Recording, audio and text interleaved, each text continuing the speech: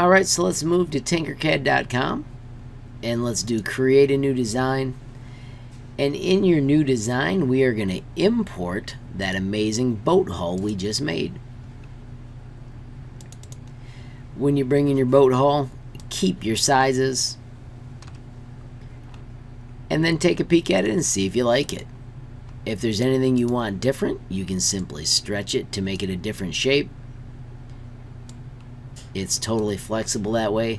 And then I wanted my shape to be sloped a little different, so that's why I made it thicker on the bottom. So right now I'm going to tilt it 10 degrees so that part of it's sticking under the water. I'm going to lower this down so that front edge touches. So what this did is gives me the slope that makes my boat look the way that I want. I'm going to bring in a box or a whole box, and I'm going to make sure it's larger than the object that I have built. Now you can see this will cut out past the bottom of my ship. So when I lower this down to 0, now I can cut off my ship the way that I want. Raise this up so that I don't lose any of the ship parts. You can see it cuts at just the right seam. Make sure I've got it all included, and when I group it,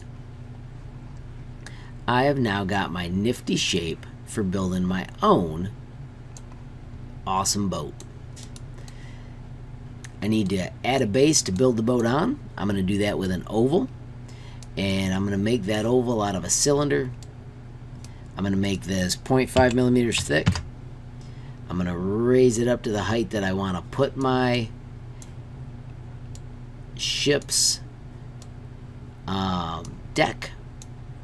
And I'm just going to stretch it out so that it fits. The neat thing about this is because I made it thin, I can stick it inside the ship and arrange it, and it'll poke out a little bit, and it won't hurt anything as I tweak and adjust and get it to the exact location so that it makes a flat floor to build on but doesn't peek out of any of the sides. Alright, let's add a awesome cabin to our little ship. I'm going to press W to set my cabin on the deck of the boat. I'm going to bring out a box. I'm going to hold down shift and I'm going to shrink it just a little so it fits the way I want.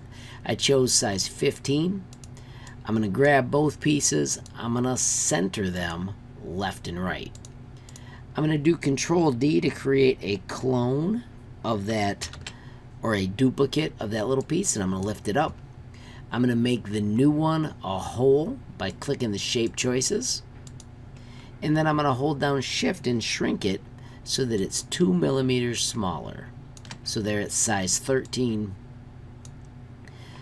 I'm going to fit to zoom, or zoom to fit, click both pieces, and I'm going to center them on each other. Center, center. I want to take the center cube and make it at least 15 high, so I chose 17. So now I can push it down till it gets to 0. I was checking this height right here, and then when I select both pieces, so now it says two shapes, and group them, you can see that I cut out my magic cabin. Let's add an amazing set of windows to our cabin. I'm going to go to the front of it, so I'm just rotating so I can see it in the front. I'm going to press W and I'm going to bring out a box. It's quite large, but I can real quickly grab the middle handles and shrink them to the measurements I want.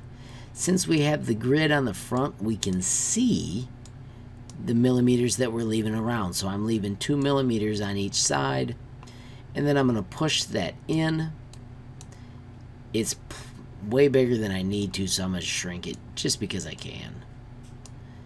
Keeps my project a little more clean. And then I'm going to use this same window twice to do the other windows. So I'm going to do Control D. I'll move it out of the way for a moment, and I'm going to group the first two pieces by holding shift, clicking them, and grouping them. Now I'm going to use the cone to pull my second window forward. And then I'm going to stretch it using the black handles wider and wider. Let's take a peek at it from the side.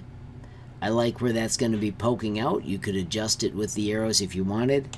To get it so that the arrows go the way that you want, I will warn you that you need to shut off that work plane we had a moment ago. Go back to the normal work plane so that these arrows drag the directions you expect. Then when you group those two pieces, this time I'm just going to grab and touch both. Note it says two shapes and click select.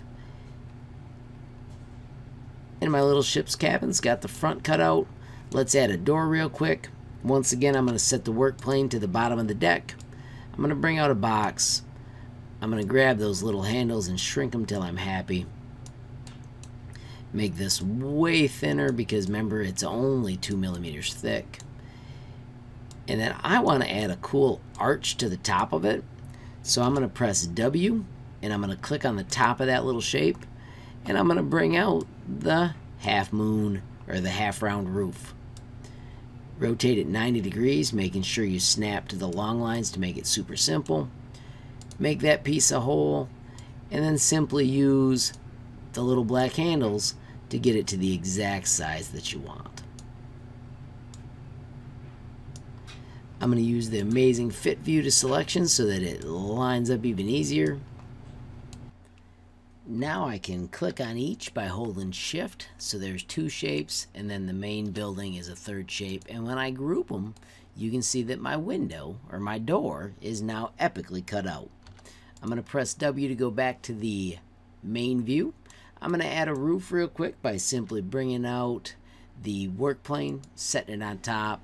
I'm going to bring out a simple cube and change it from size 20 to size 19 by holding the shift button, and then I'm going to take it and shrink it down to 2 millimeters thick using the handle on the top.